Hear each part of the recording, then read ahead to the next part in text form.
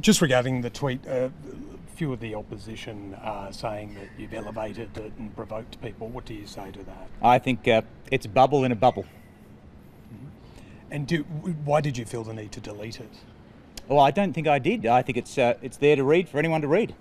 Do you think it's causing offence in Indonesia? Would you apologise for that? I can't apologise for what people imagine.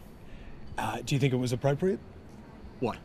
The tweet that What tweet are you talking about? The tweet describing the Indonesian figure as looking like what figure? Philip.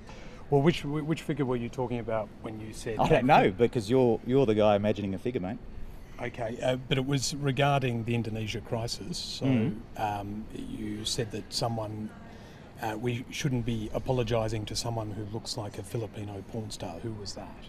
No, I was not referring to anyone in particular, but if you want to imagine someone, that's fine by me. Has anyone in the government told you to remove the tweet? No. Have you received any comments from anyone on the government side? No. What would you say to Labor about what they are saying about your tweet? I don't know what Labor is saying, mate. One MP says that it's embarrassing. Which MP? Oh, okay. You don't know? Well, we can say you that... You seem confused. No, Michael Danby from Labor. Michael Danby, right. Oh, well, good on him. Cool. And anything else? What do you make of Tony Abbott's handling of the situation? I think Tony is handling it very well, with great aplomb and dignity. Cool.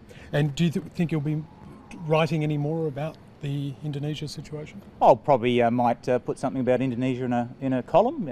Read the AFR, it's a fine publication.